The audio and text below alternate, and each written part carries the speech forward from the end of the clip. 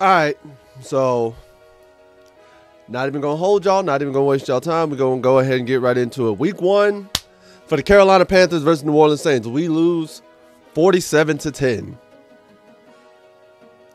Honestly, I'm not shocked.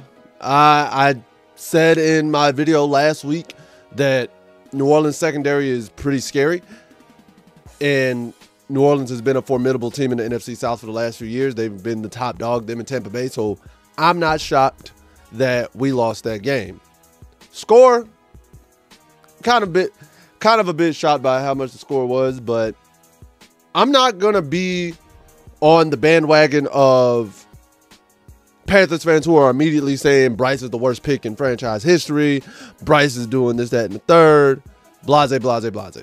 No. I'm going to be a little more lenient in my response because you have to think about it. You had Frank Reich, who was trash. Then you had Frank Reich as a coach. Then you had an interim coach. Then you throw in Dave Canales with a new OC. And all of that put together is just going to be growing pains. You know what I mean? Now, did Bryce make some very bad throws during the game? Absolutely. I'm not going to take that. His first interception and his second interception, complete overthrows. And I don't know what he saw. I don't know how he felt. For me, Bryce didn't look confident in making certain throws, and I think he held the ball way too long in certain moments. There were plenty of times where I felt he could have ran the ball, taken off, gotten a few yards, and then slid for about 5, 6, maybe a first down here and there. But when it came to passing, Bryce did not look confident that he could make the throws. And then some of the throws he did try, he threw them too long.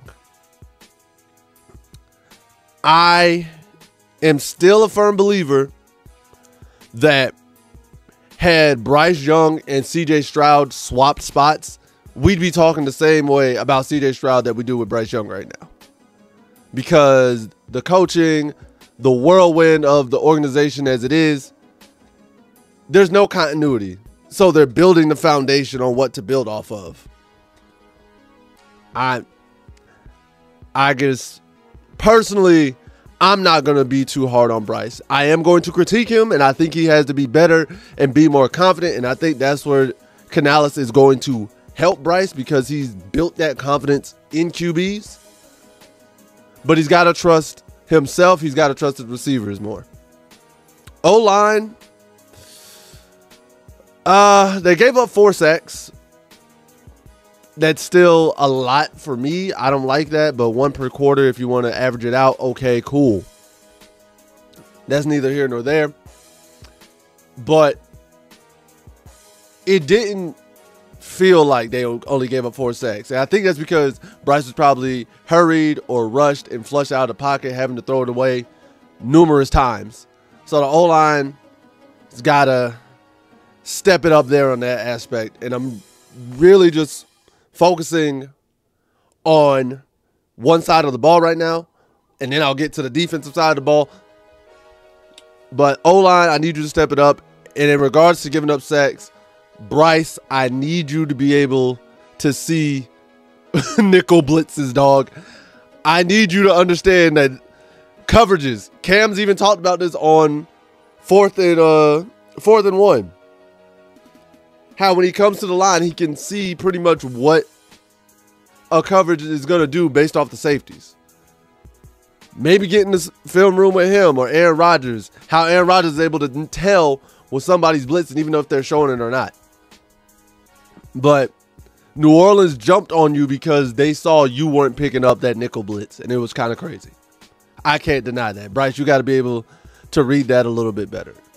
Our rushing attack has got to get better, bro. Our rushing attack is atrocious.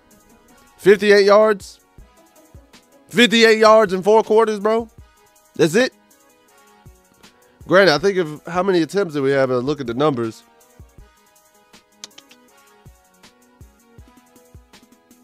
Yeah. 20 attempts, 58 rushing yards. That's not going to help us, dog. That's not going to help us. This fucking sick. It's trash. Do better. I get Miles Sanders, Chuba Hubbard, like, bro, produce. Do something. I know I seem very nonchalant right now, and I might seem not as animated or as angry as a regular Panthers fan right now. Again, that's because I'm taking the more lenient approach. New coordinator, new head coach, new people in the system, growing pains. I'm trying to see the positive light. The one positive light is that Bryce Young got his first rushing TD of his career, which shocked the hell out of me. But he got his first one of his career. Now on the defensive side of the ball,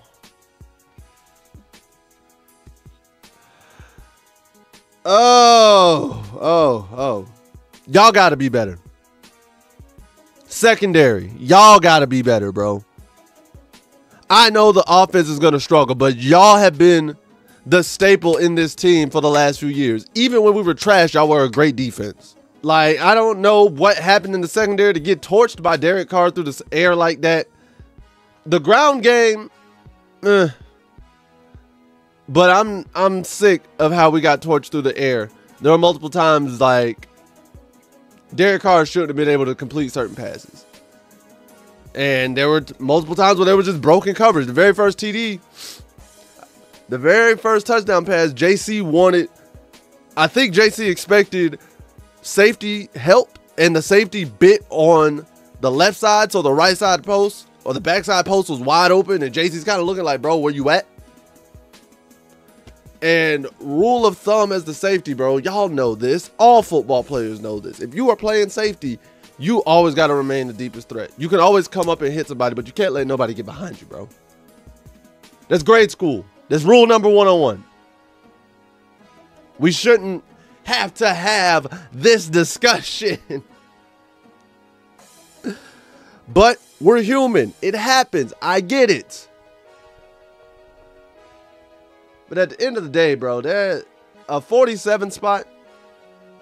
Have some pride about yourself. Have some pride about the team. Have some pride about yourself going forward, bro. I don't get it. I don't understand it. I don't know what's going on, but have some pride about yourself. Have some pride about where you're going forward. Overall, I will give this game a D in terms of rating. Definitely could have executed a lot better. Only reason I'm not giving it an F is because I am being more lenient on the offense and learning how they're operating and whatnot. But defensively, y'all really hurt this grade. It could have been a C if y'all could have stepped up more. But that is what it is. And lastly, losing Derrick Brown for the season, that's going to hurt the defense even more. I don't like hearing that news, knowing that he has a serious knee injury in week 1 in a 47-10 blowout. I don't know what to tell you. But I have said on this channel, I have already stated, I'm not expecting much of Carolina this year. My requirement, my desire as a fan is a 5-12 season at minimum. Just do that. I'm not going to sit here and say we need to be playoff bound this year. I'm not going to sit there and say we need to be the number 1 seed this year. I'm not even going to sit there and say we need to be wild card eligible. Just finish with a better record than what we did last year. I think that is monumental in moving forward. It's finishing with a better record. Getting better, bro.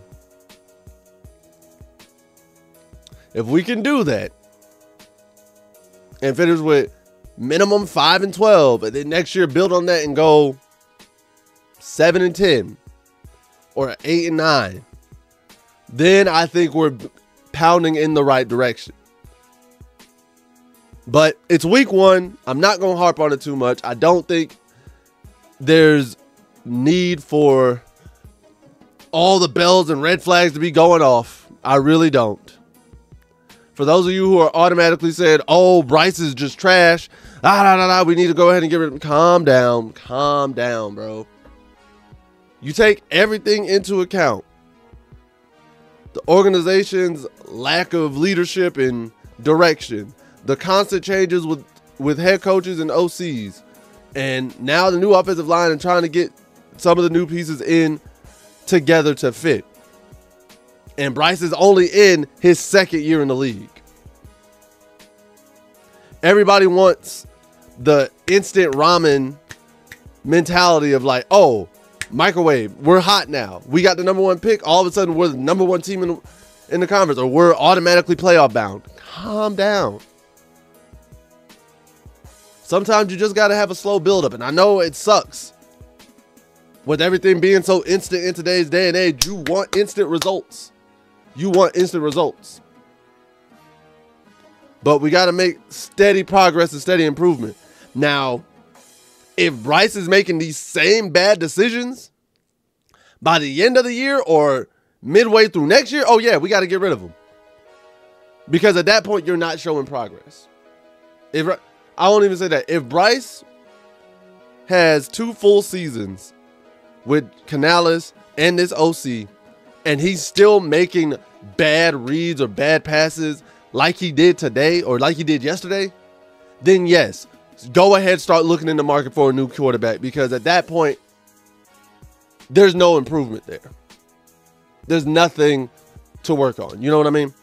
So I'm not going to harp on it too much. I'm not going to sit here and say a whole lot, but I think we can just take a break, relax, look at the entire picture, and see why we're failing. I think that's really the mindset that I have going forward. But next week, we play the Chargers. I think we can beat the Chargers. I honestly think we can beat the Chargers. It's going to be a dogfight, but I think there's a possibility to beat the Chargers. But that's all I got to say, guys. As always, Panther Nation, keep on pounding. Peace. Much love to y'all. Later days.